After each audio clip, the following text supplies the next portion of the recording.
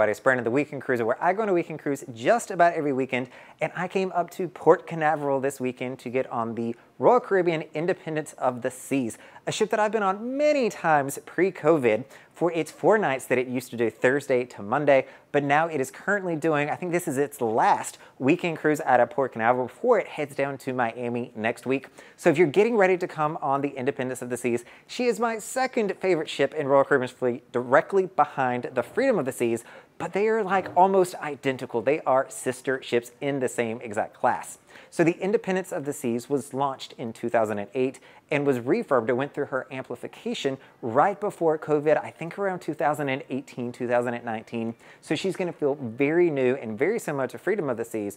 But let me show you why I really like Independence of the Seas. So as always, I'm going to start here on deck 3 at the lowest level of the ship, and then we're going to work our way up today. So you see they've got Studio B directly in front of us. This is on deck 3 aft, and it does not connect to the forward section of the ship. You're going to have the Quest game show. You're going to have the ice skaters in there. And you're also going to have Planet Z, or Battle for Planet Z, which is what's going on now, which is their laser tag. So if you want to sign up for that, I think there's only 4 people in there. We're at CocoCay today. You can certainly do that. You're also going to have one of the newer setups for the Focus Gallery. So I love this because you simply just slide your card into one of these machines. You see the pictures, and you are able to get the ones that you want right there on the screen, which is pretty neat. You're also going to have Park West Art Gallery. So if you're into art, this is a place that you can come, and they will gladly accept your money. Just do research on Park West, know what you're buying, because this is probably one of the biggest areas where people will have a complaint if they're not familiar with what the process is. There are bathrooms on this floor, but as you can see, they're here beside the elevator, so they're a little bit hidden compared to where they are in other situations, or on other floors, I should say. Coming over here to the dining room, show you the hours real quick. They've got their first seating starts at 5:30, and then they go to 6:45. We'll walk in and give you a quick view of the dining room here, the main dining room. I am a big fan of this ship and its main dining room because it is just beautiful to me. It is very elegant. It is very nice. It is 3 floors, so the bottom floor is on the entire thing, but then you've got balconies of the other dining rooms up above, plenty of windows, and it just looks really, really cool. Especially, I don't know if you can see the way up there is your captain's table up at the top where the round section is. So if you do chef's table or something like that, that's where that could be served for you. So from here, let's head on up. By the way, this is the main My Time dining floor. So if you are doing My Time dining, first of all, on a weekend sailing or short sailings, don't do it. Change into one of the regular ones. Take my best advice there, best practice, and switch out of My Time dining into a regular dining. It'll be easier, but you need to go there, make those reservations with the maitre d' that you just saw, and he'll hook you up with a time to come because you still need to book an actual time. We'll come this way. So you've got the 4th floor entrance to the dining room here. One thing I'll go ahead and mention, Royal Caribbean does a really good job about showing you where you are on the ship. So you see the the red dot on the ship there. That is where you're located on deck number 4, and you can easily figure out where it is you are going or need to go. You're also going to have outdoor space here. So quickly going to pop out here. This is where a lot of people will come to walk, to get some exercise.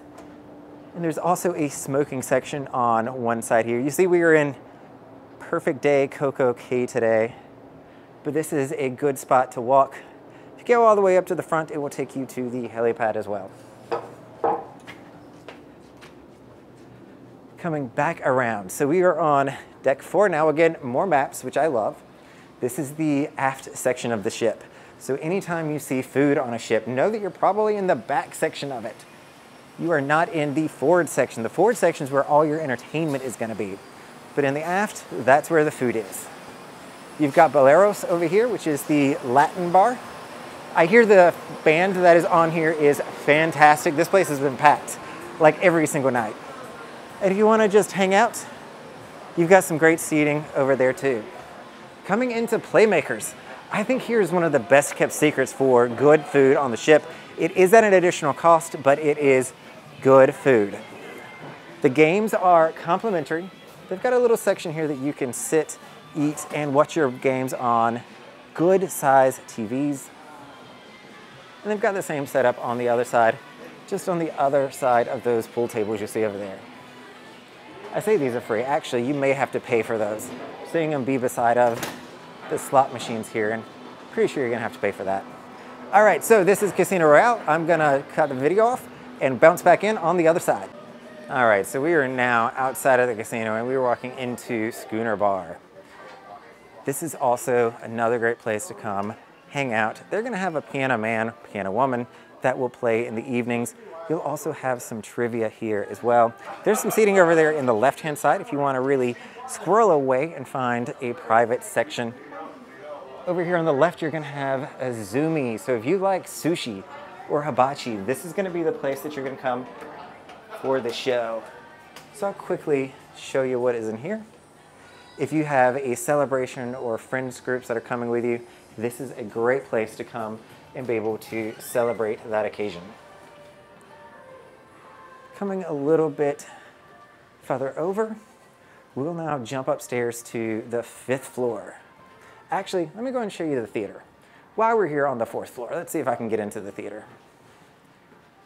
So far, so good. As long as they're not practicing to do anything, we'll be really quiet when we walk in there.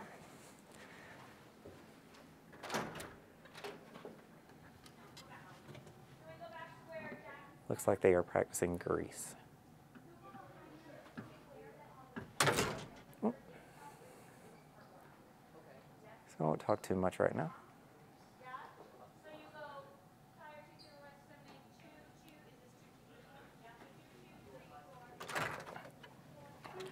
All right, so they were practicing in there, so I didn't talk too much. So the cast that is here for Grease has been on here for a good little while. I think they've been here for 9 months. So they are probably heading off in a couple of weeks, if not before. So it looks like what they're doing is installing a new cast. And so what I mean by that is you've got 2 casts on board right now. You've got the old cast who's still performing for us guests, and you've got the new cast who's been working in the studio, learning their steps, where they need to be, from a studio on land. So they have now transferred to the ship where they're actually to use the actual stage they're going to be performing in. And so they are getting all their moves down. Coming into the Star Lounge. Actually, before we go into the Star Lounge, you've got your library over here. So I'm going to peek in here, see if there's anybody in here. Hopefully not. All right, this is also going to be your business center. Library books. And for the internet here, just know you still have to purchase it in order to log in. But if you have an account and you need a computer for some reason, you can always do that.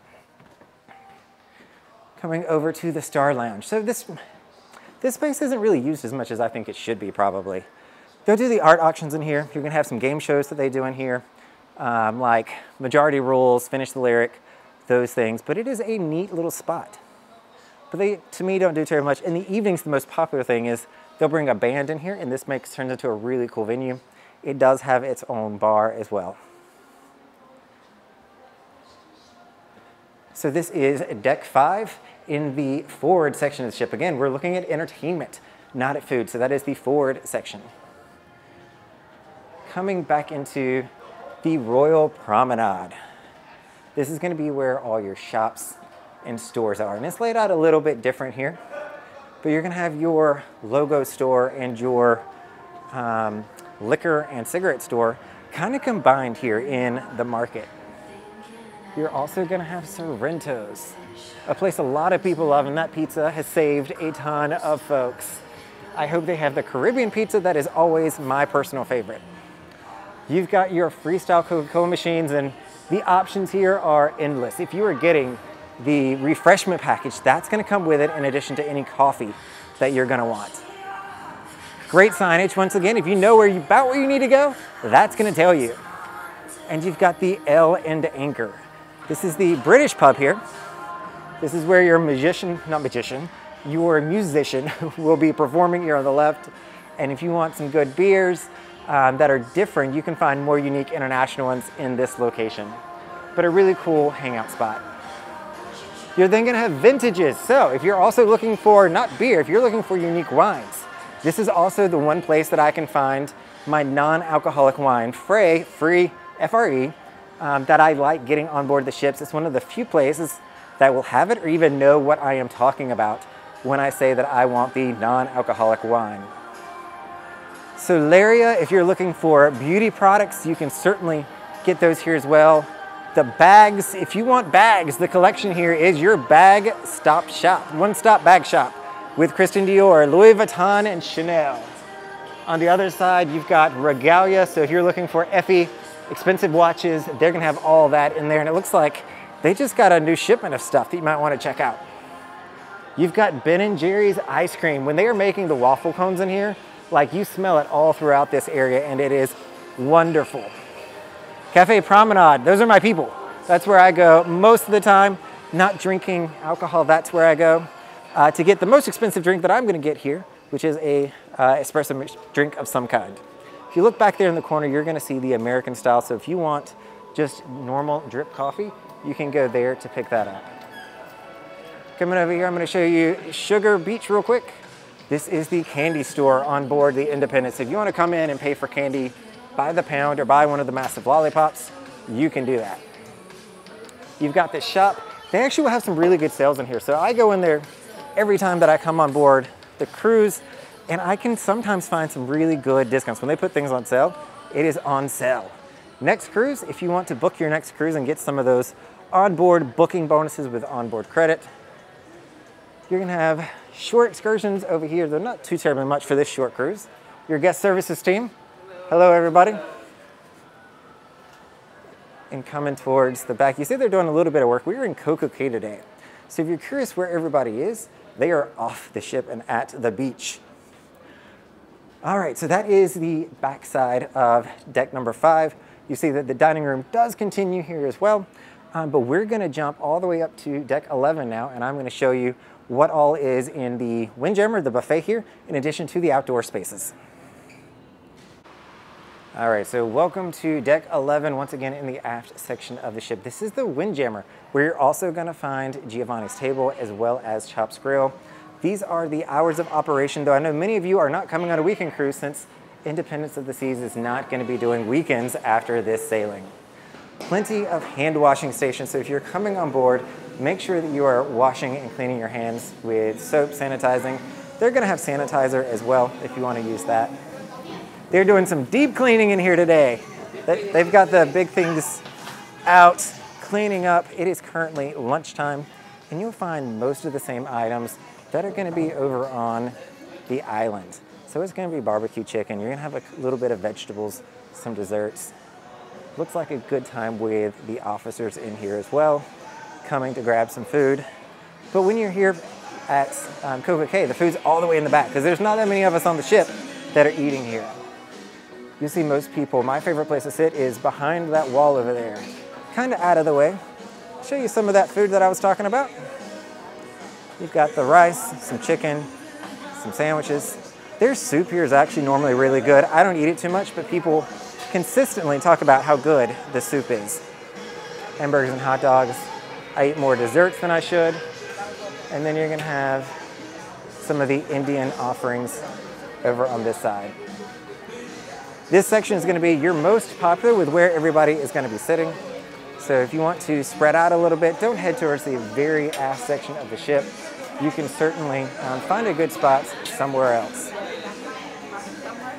Now the food here is gonna be the exact same on the opposite side when it is open. So for breakfast or lunch on a sea day, they're gonna have both sides open and it is identical food.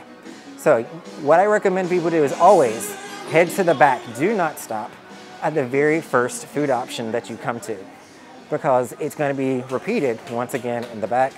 And often you'll find they keep the more expensive, high dollar food in the back of the ship so that your plate's already full by the time you get there and you're filling up on cheaper items for them to offer you. So don't be fooled. Oops, about to forget. Let's come into Giovanni's Table real quick. If you want some Italian food, this is gonna be the spot for you. See that it is beautifully decorated on this ship.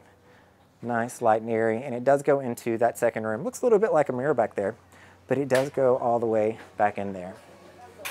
I can't get into Chops right now because of the work that they're doing, but I did have breakfast there this morning, and it is also a traditional Chops. It looks very similar to the other Chops that you may have seen in other videos. I'll try to link to one here if I remember when we come back. So now heading outside. So on the left-hand side of the ship here, the port side, is going to be your smoking side. On the right-hand side is going to be the no smoking side. So you're going to find, not that much of a difference. I think more people congregate on the left-hand side because of that. But I'm going to do a multi one. See where these guys are? That's where your ice cream's going to be. So ice cream is right there on that corner.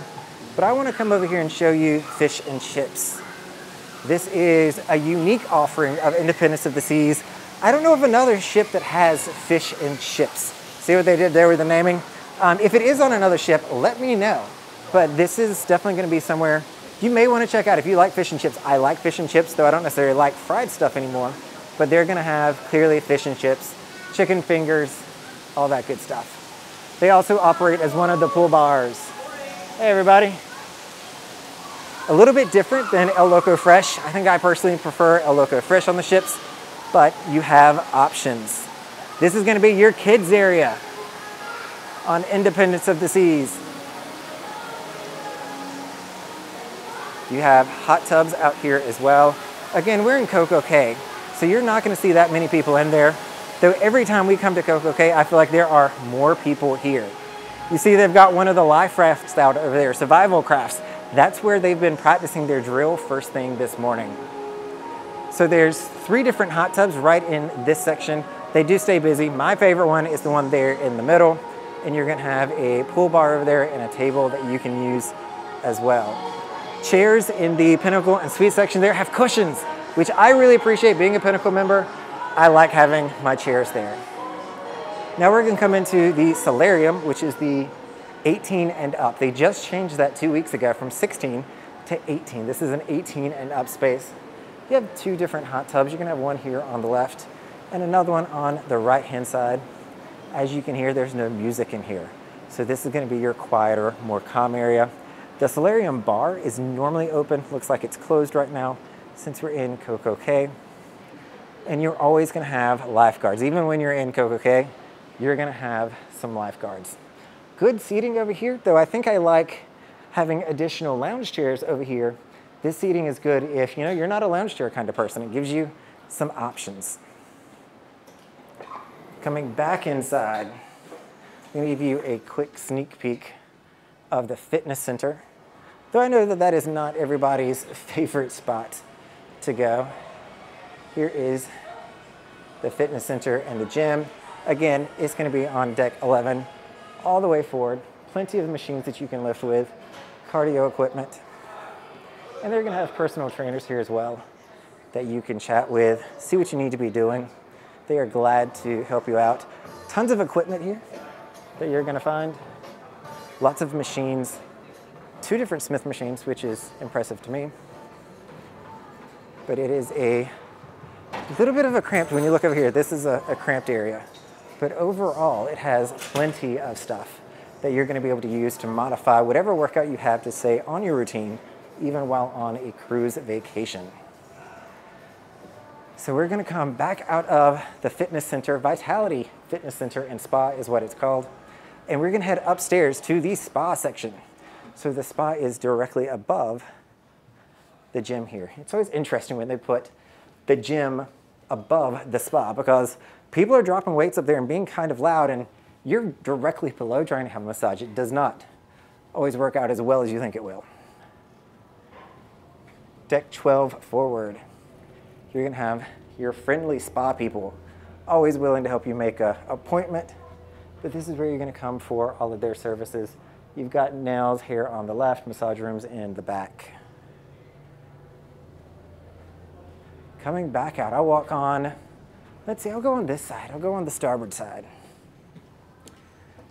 so that I can show you what this looks like. Did not bring my sunglasses. I've got to where I keep forgetting to bring those. I do recommend sunglasses when you come on a cruise ship.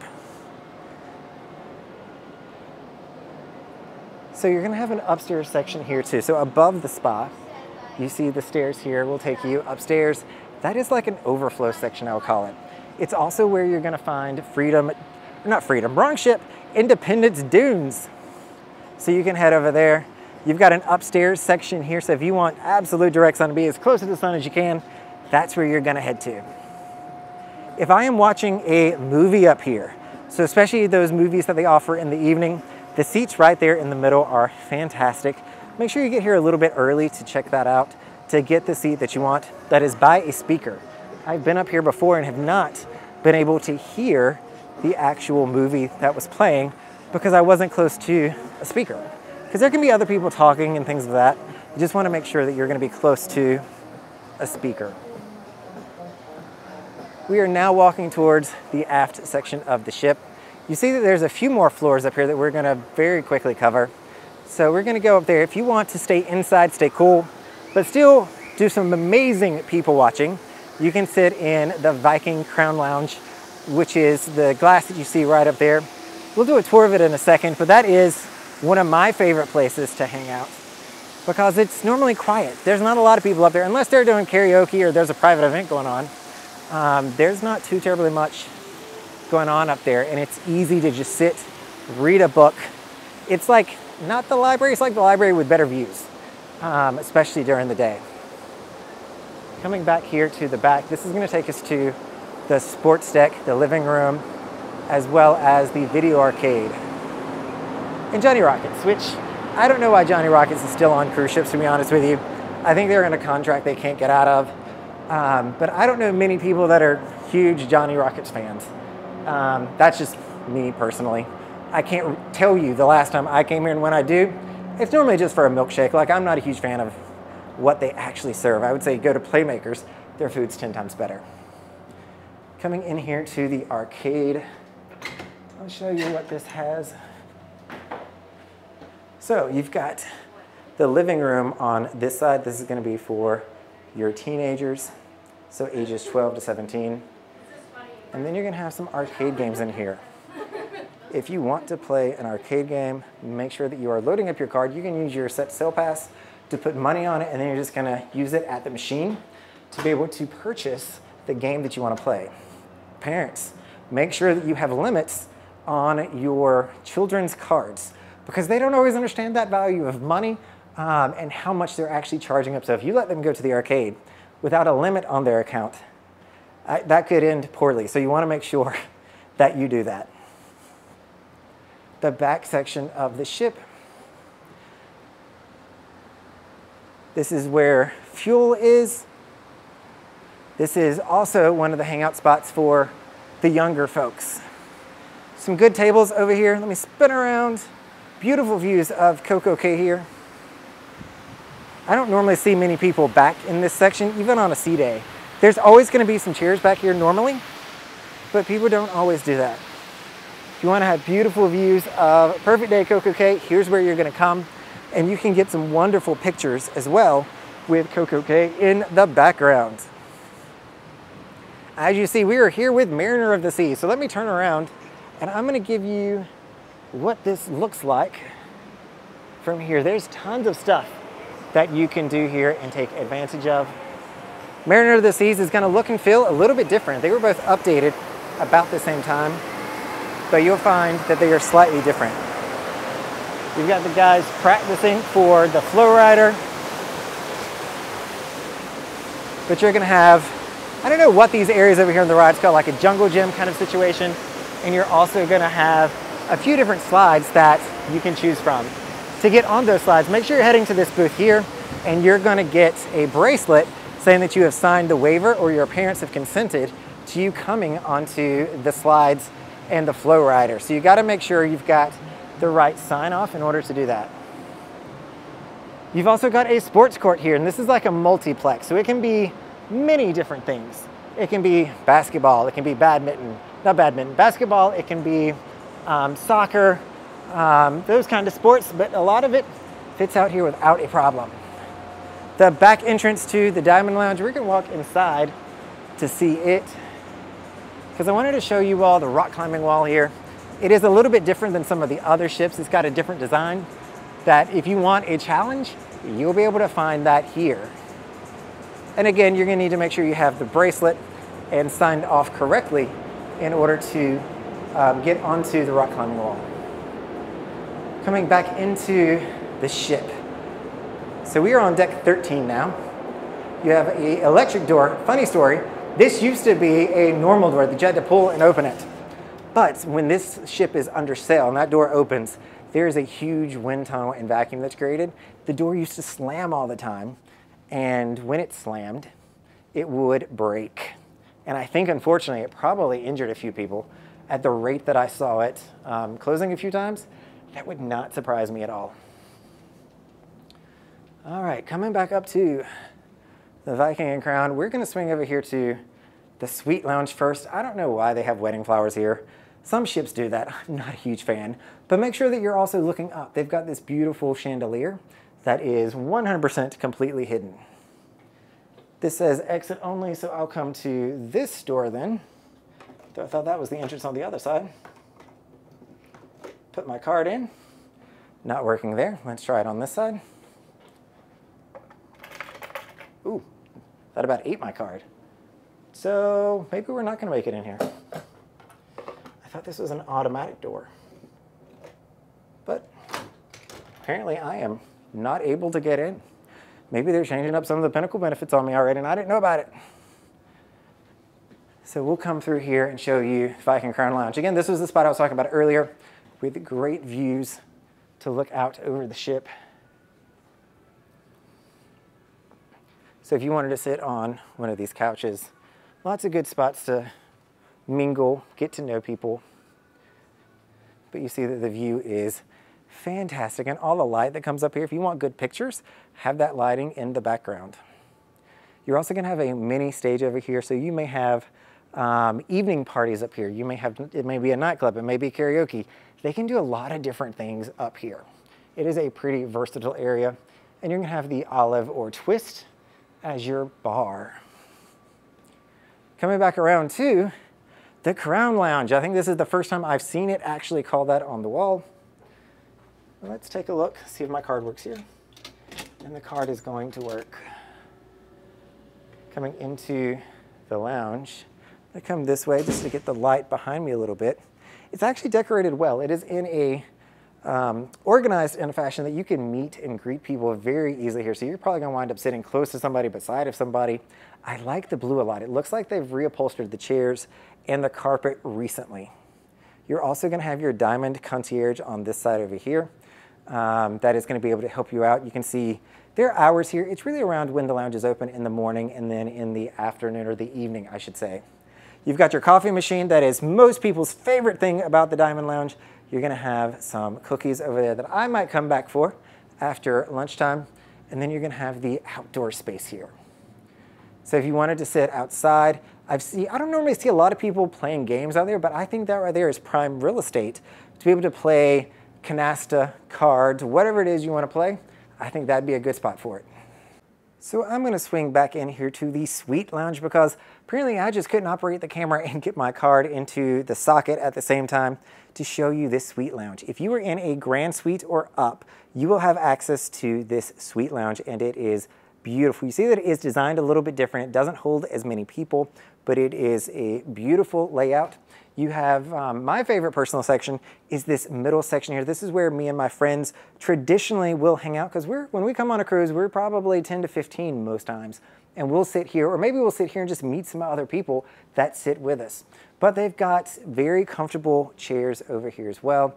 And you're gonna have a concierge. So this person can really make or break your cruise. If you need something, ask them. They cannot solve world problems, but they can certainly go above and beyond to be able to help you out. You're then gonna have a coffee machine as well, so you don't have to buy a coffee package. You will be able to get a cappuccino, a latte from the machine there. And they'll have, during the day, cookies out over here, and then in the evening, they're gonna have some hors d'oeuvres for you that you can pick up. You're also gonna have a seating section outside, which has nicer seats than what you're gonna find over on the Crown Lounge side. I don't see many people over here, but I do love the big cushions and the chairs. I think that the suite lounge on the ship is very well done. So there you have the walking tour of Independence of the Seas with Royal Caribbean. She is an absolutely beautiful ship, one of my favorites, and has some interesting features on her that you're not going to find on other cruise ships. All right, everybody, this is Brandon, the Weekend Cruiser. Hoping to see you on a weekend cruise soon.